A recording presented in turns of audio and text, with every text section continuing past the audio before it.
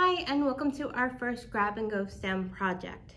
Today we're talking about animal science, more specifically animal ears and hearing and animal feet. Before we get started, make sure you have your Grab and Go bag ready and all the supplies listed on the first page of your packet. Remember, this is not live, so if you want to pause it at any point because I'm going too fast or you want to finish the rest of your project later, feel free to do that. Okay. Let's get started with the first thing. Okay, first things first, we are actually going to get something ready for our last project because this involves glue and we'd like to give it time to dry. So take out your 6 popsicle sticks and your liquid glue. We are going to make some animal feet for one of our later experiments. Okay, so I want you to have your 6 popsicle sticks out. We are going to make animal feet. You're going to be making 2 pairs of feet, so 3 popsicle sticks per foot. I'm going to show you how we're gluing these together, and then we can put them to the side while we do our first project. So all you're going to do is put a little dab of glue on one end of the popsicle stick, angle it, and make a V, like that. And now you can do this while it's still wet. Put another dab of glue on top of the popsicle stick on the right, put your third one on top, and make kind of a W. That's all you have to do. Now we're going to sit and let them dry, and hopefully they'll be dry by the time we get to our second project. If not, you can pause the video, stop the video, and come back to it when it is dry. But for right now, let's just put that to the side and move on to our first project. Okay, now that that's done and we've left it to dry, we can move on to our first project. Our first project is all about animal ears and hearing. I want you to go in your packet to the page marked Shaping Up. Should look like that. And I want you to take a look at the 4 animals I have on this page, specifically their ears. So what do you notice about the ears? Are they all the same? All different? And what's different about them if they are different? Are they different shapes? Are they different sizes compared to the animal's head? Or are they all the same? They're not all the same, right? And that's because every animal has ears designed specifically for that animal to help them find food, keep an ear out for danger, and all sorts of other things that are specially suited to that animal. Okay, so now let's move on to the project. What we're going to do is we're going to make our own animal ears to see how that changes our hearing. All right, so take your paper out, have your scissors and your tape ready, and as well as a pencil. All right, let's get started. All right, so I have my paper, my tape, my pencil, and my scissors. We are going to be making ourselves some new ears based on animal ears. So what I want you to do is make a lot of different shapes and sizes so you can test out what you think is going to happen. No.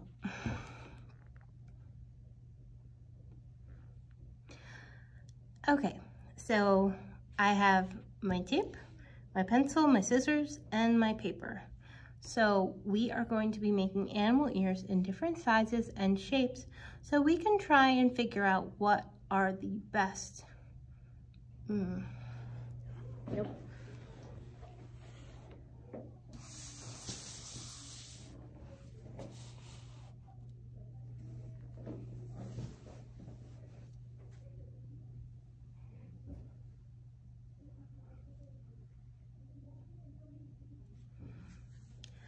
Okay, so I have my tape, my pencil, my scissors, and my paper.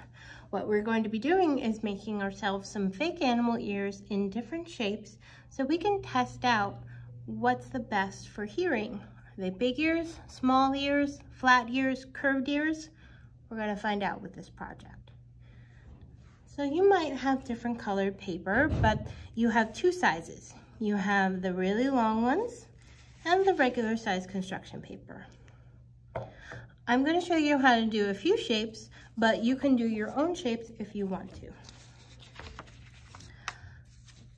The first shape we're going to make is a regular old animal ear.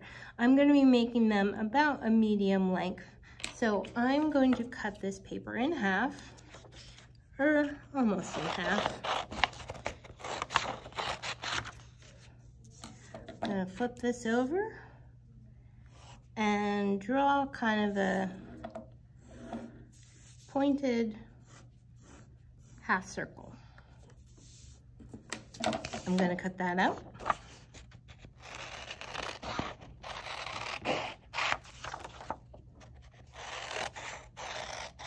And they don't need to be exact the first time, but what you are going to do is take the first one you cut out and trace it onto the other piece of paper so you can have two ears that are the exact same size and shape. Because you could try this experiment with one ear, but it works much better if you have both ears, just like the animals do. Okay. So remember, after you make your first one, to trace it before you put it together. I'm only going to make one ear so we can keep this video a bit shorter.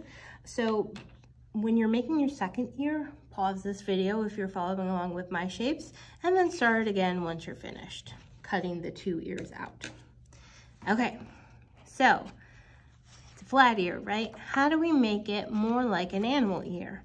We're gonna cut about an inch on the bottom, take a piece of tape, have it ready,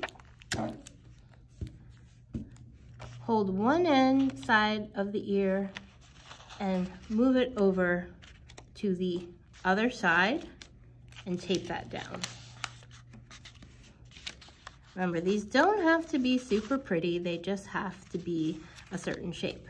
Flip it over, hold the other flap down, and tape that too. So we have our first ear. It's kind of like a dog ear, right? All right, let's move on to our next one. We are going to make a really big ear.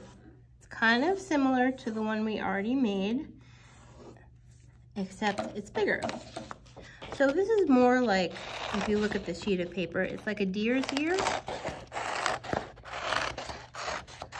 They have larger ears.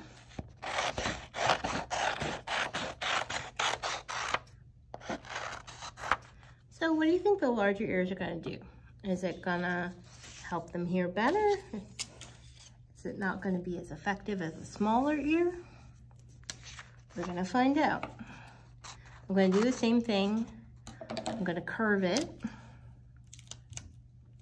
just like the deer's ear are, by folding it over like that, taping it, flipping it over, taping it like that. Now I didn't trace it, but remember, you need to make two ears, so you're going to trace it before you cut it and tape it together. Okay, what about a different kind of ear? I'm going to take one of my big sheets of paper and make an elephant ear. It's not going to be quite to scale of the elephant ears. We don't have paper big enough, but you will get a large flat ear. So I'm just going to make kind of an irregular oval like that. It doesn't have to be a perfect shape. In fact, elephant ears aren't a perfect shape. So now we're going to cut that out, and you're going to get something that looks like this. Now, elephant ears are not curved, so we're not going to cut it and tape it. This is going to be one of our flat ears, so we can test whether flat ears or curved ears work better. I want you to make one more kind of ear, and that is going to be a smaller ear. So what we're gonna do is we're gonna cut one of the regular size construction paper in half and then cut it in half again. We're gonna make kind of a bear ear where it's just a wide semicircle.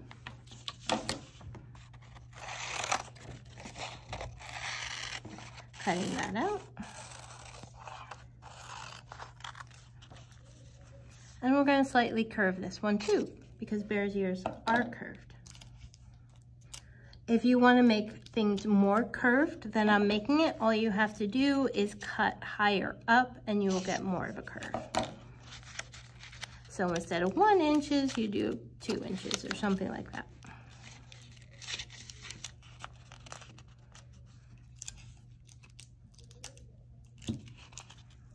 Don't forget to trace your second one.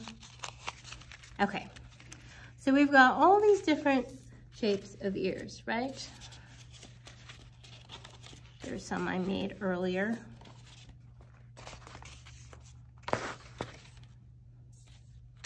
Oh, another thing you can do is you can take that really big piece of paper and make the biggest ear you can out of that piece of paper. You're gonna make another kind of pointed semicircle, but it's more like a flower petal.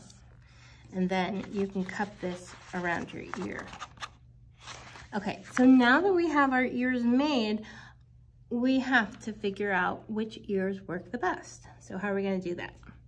Well, what I want you to do is put on some music, turn on the TV, have someone talk to you from the other side of the room, and I want you to put your ears on. You can just hold them there with your hands and move around the room, maybe go further away from the sound and stay in one place. So the reason you're going to stay in one place, in the same place, is so you don't mess up your experiment. If you're in 3 different places testing out the different ears, you're not going to know which one hears more effectively, because in one of them you're going to be closer to the sound and that's going to make the sound louder. So make sure when you do start testing your ears that you stay in one spot. Okay, just pause the video and do that, and we'll be back in a second. Okay, now that you're back with your ears, what did you find out? Which ones worked the best? Was it the smaller ones? Was it the bigger ones, the flatter ones, the curvier ones? In general, in the animal world, larger and more curved ears are going to be on animals with better hearing.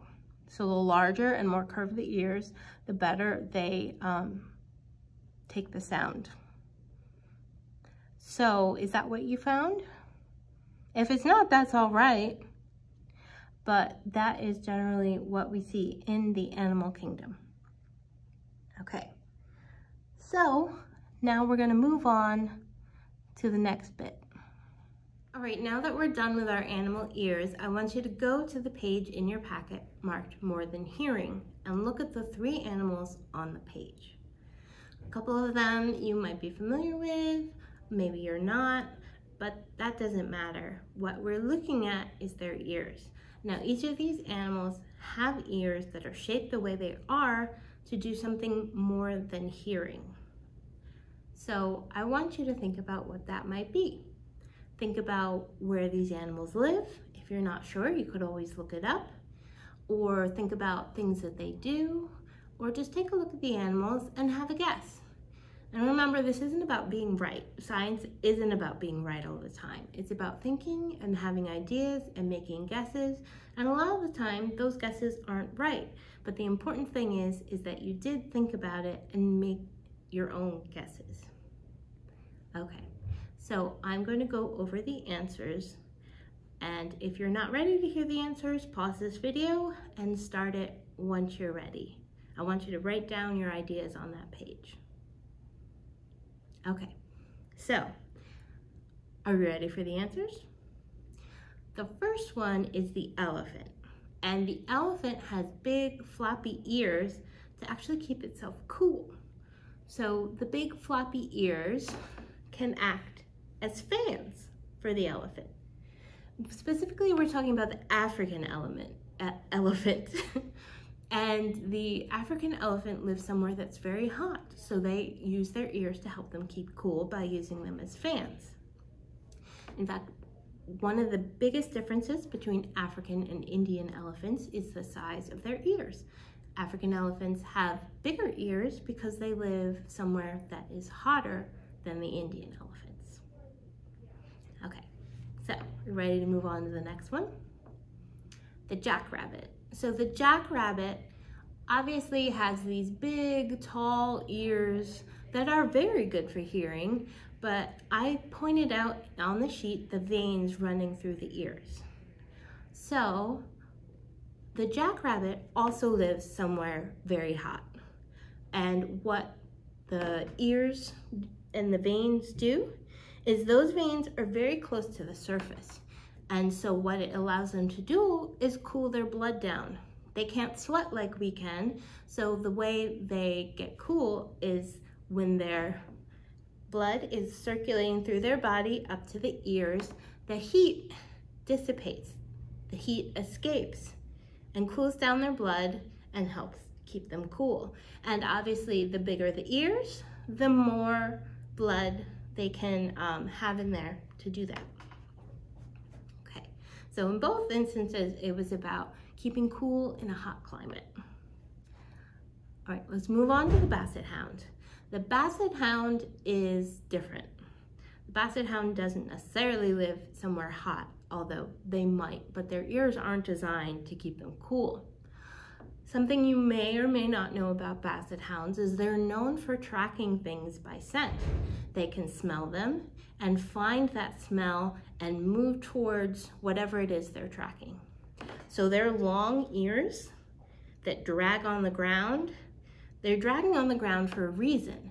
When they drag on the ground, they kick up different scents from the ground. And their ears also funnel those scents to their nose so that they can smell things better and easier so that they can track. Okay, so now we are done with animal ears and we're going to move on to our animal feet.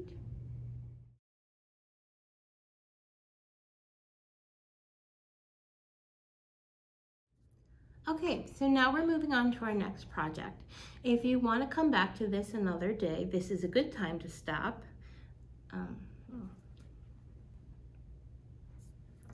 Okay, so now we're moving on to our second project, all about animal feet.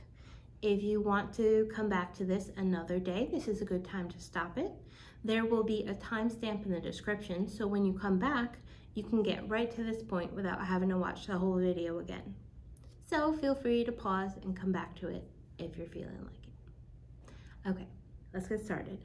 First things first, check that your popsicle stick feet are dry. It's a very important step because it won't work all that well if they're not dry. So if they're not dry right now, just pause the video and come back to this when they are dry. But what I want you to do is look at this sheet called These Feet Were Made For. I put 4 different animals on this page and they're all pretty different. There are 2 birds, 1 amphibian, and 1 mammal. So why do you think they all have similar feet? And what is similar about them? They're different sizes, they're different shapes, they're different colors, but they have one big thing in common. Can you tell me what that is? They all have webbed feet. They have a thin piece of skin connecting their toes. Now, why do you think they all have webbed feet? So, like I said before, they're very different animals, but they all do the same thing that the webbed feet help them with. So what I want you to do is pause the video and write down your idea on the sheet before we move on.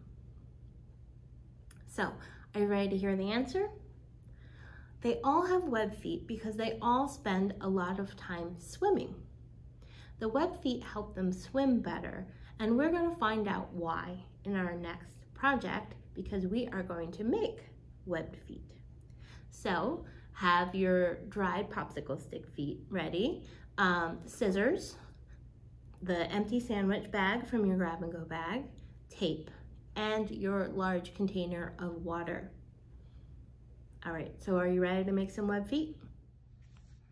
All right, we're ready to start the web foot experiment.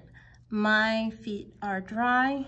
Before we get started, remember to make sure that your feet are dry and not still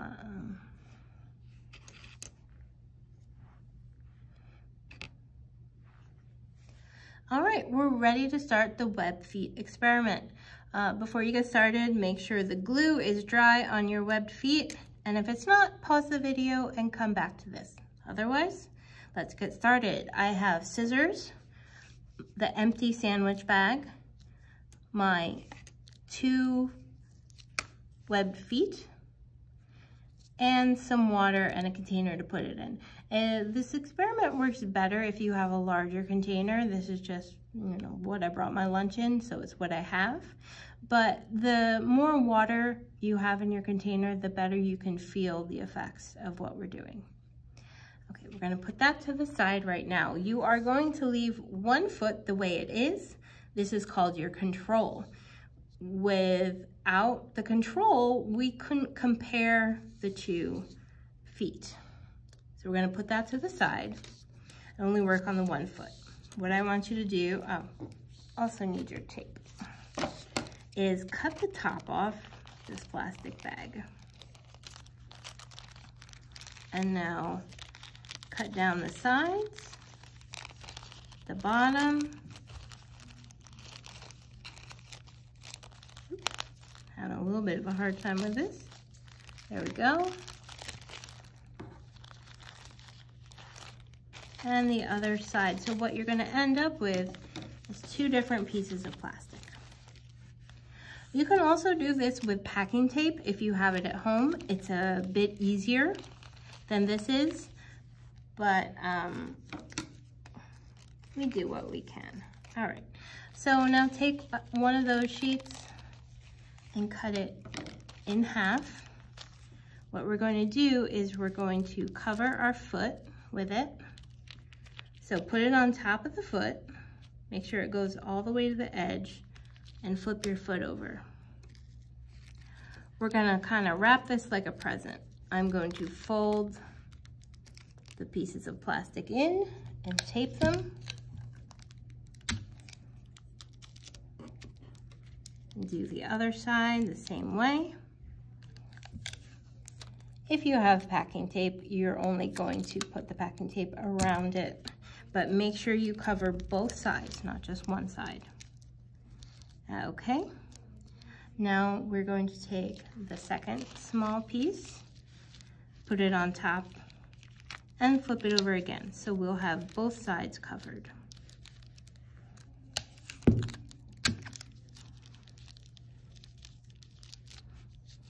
Now this is getting kind of tricky because the plastic makes everything very slippery, but we'll work it out.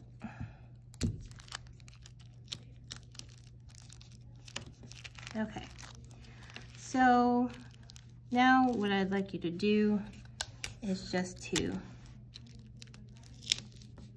put tape along the edges so it's one big piece. I'm gonna trim some of the extra off, but it's not necessary. And now this is our webbed foot.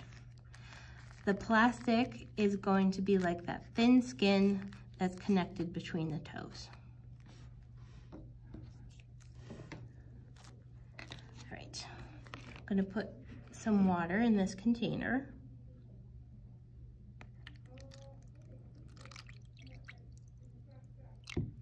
Okay, move my tape out of the way.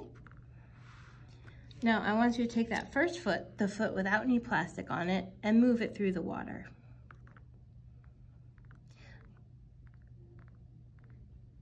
So this is your control, which means this is what we're going to compare the second foot to. So now that we've done that, take your webbed foot and move it through the water. You feel that? You need a bit more force to get it through the water, and it's pushing much more of the water around. So if you want to feel it, you could do both at the same time to feel the difference. But there is a definite difference in the web foot and the one without the webbing. So the web foot acts as a paddle.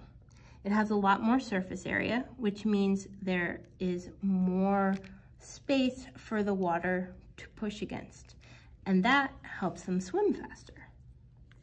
It's kind of like if you've ever seen divers wearing flippers. That is our way of using webbed feet to help us swim better. So that's it for this grab and go stem. I hope you had fun. Okay, now we're done with webbed feet, but I have one more thing about animal feet to show you. So I want you to go to the last page of the packet. It's called NJ Animal Tracks. Looks like this. And these are some animal footprints that you might have seen near your house or in the woods in New Jersey. All of these animals live in New Jersey. Some there are more of than others. Some you may find around here in Lodi, and some you probably won't, like the black bear, thankfully. But you see raccoons and gray squirrels all the time, and now you will be able to find out if they've been walking around your neighborhood by looking at these tracks.